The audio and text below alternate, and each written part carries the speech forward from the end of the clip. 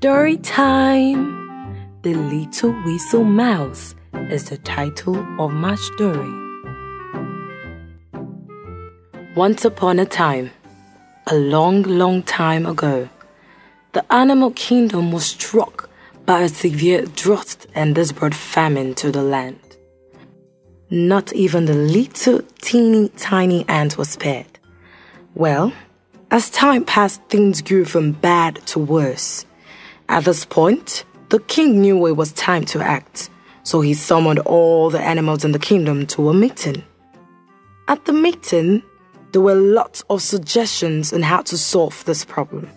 However, in the end, it was the wise Agama lizard's advice that proved substantial.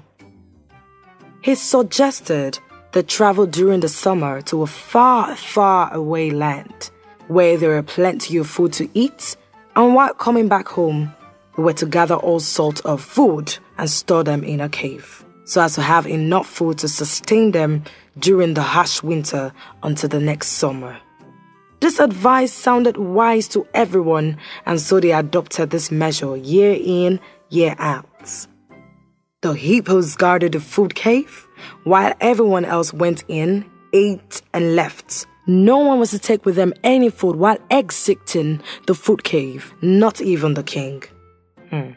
This arrangement was very successful in the first year, and so was it in the second year.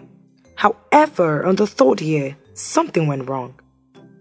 The food in the food cave was depleting drastically, unlike the previous years. Everyone knew they were heading for disaster, but no one knew what to do to salvage the situation aside a little Weasel Mouse, who wasn't ready to watch his little community perish from starvation. This little Weasel Mouse embarked on a secret investigation. He bored a hole through the roof of the food cave. There he stayed and watched to find out the reason behind this drastic decrease in food stocks. On the first day of his investigation, the little Weasel Mouse was disappointed, as he found nothing suspicious. However, on the second day of this investigation, he noticed that a kangaroo hopped into the food cave with her Joey in her pouch. But while she was leaving, her Joey hopped after her. Yet her pouch was still swollen, like she had her Joey in there. The little Weasel Mouse found that suspicious. So on the third day of the investigation, he watched Mrs. Kangaroo very closely. And to his greatest shock, he saw Mrs. Kangaroo stocking food right into her pouch. He thus recalled that this was why Mrs. Kangaroo's Joey couldn't fit into her pouch the previous day. So as Mrs. Kangaroo left the food cave for her home, the little Weasel Mouse rushed down and ran after her, whistling loudly, calling the attention of other animals. The rest of the animals came out and ran after the Weasel Mouse, Mrs. Kangaroo, and her Joey. Finally, everyone caught up with Mrs. Kangaroo. It was at this point they found that it was Mrs. Kangaroo that was stealing from the food cave.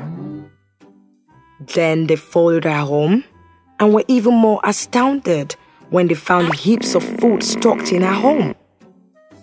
Infuriated, the lion banished her from the kingdom. The food was then returned to the food cave, and everyone thanked the little Weasel Mouse for his wisdom and bravery.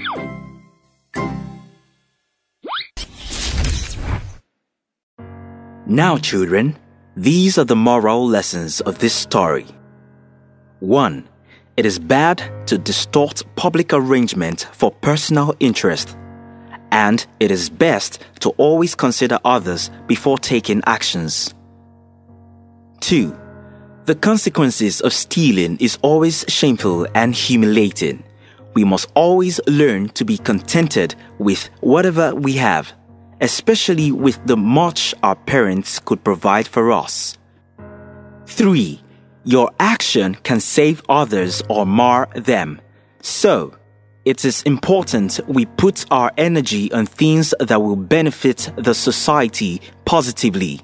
Let nothing hold us back from doing the right thing at all times, not even our age. 4. We should never give up doing what is fine, even when our hard work isn't yielding fruit at the moment, for it will definitely pay off someday. Now, children, did you spot a new word you did not understand? If you did, get a note and a pen and create your own vocabulary bank. Pick your newly discovered words, write down their meanings, synonyms, and antonyms, and the number of syllables that makes up the word. As for me, the words that I spotted are substantial, infuriated, astounded,